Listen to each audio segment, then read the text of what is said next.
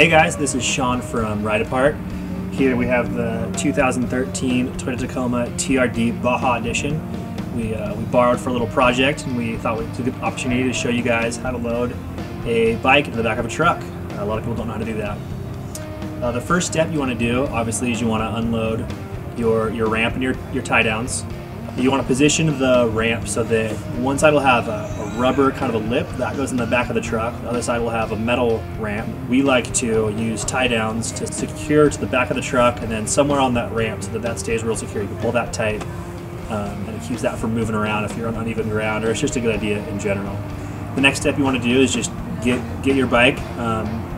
Always use 2 people. If it's a bigger bike, use 3 or 4. Once that weight kind of gets up higher than you're used to and it's up on a ramp or whatever it is, it really can be tough to manage, so don't get yourself into anything that's kind of more than you can handle.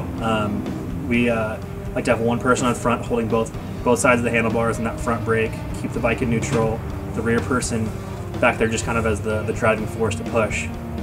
Push it up as high as you can, or high as you feel like you have control of the bike still, then take hold of the front brake and let the person climb into the truck and kind of stable it from the front or from inside the truck.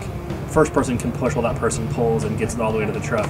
From there, you want to take your tie downs and secure it to both sides of the handlebar. If you have a soft tie, that works really well because you can use those for any size handlebar. And you want to secure each side down to the brace points inside the truck and get those kind of just hand tight so the bike won't fall over without being too tight right away. Otherwise, they could be uneven. Then you want to have one person take both sides of the handlebars and really push down to compress the suspension, while the other person pulls to kind of get that securely tight, making sure it's even on both sides. Some people like to use the tie downs with the ratchet on them. Those you can actually compress too much, and you can blow out your suspension if you hit a bump too hard or a pothole in the road. We prefer to use the ones that you just pull by hand. That way there's no danger of damaging the suspension or over-tightening those. So once you have the 2 front sides, and those are pulled tight as best as you can do, and it's even, not pulling one way to either side, then you want to go ahead and do the same on the back.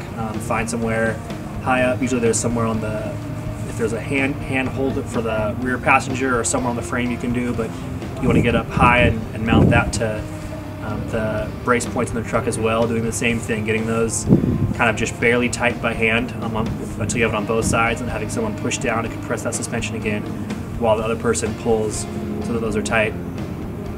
Once you finish that and the bike is secure, kind of give it a good push, make sure that no matter what happens, or if you go over a bump in the road or you hit a pothole or something, it's gonna stay tight.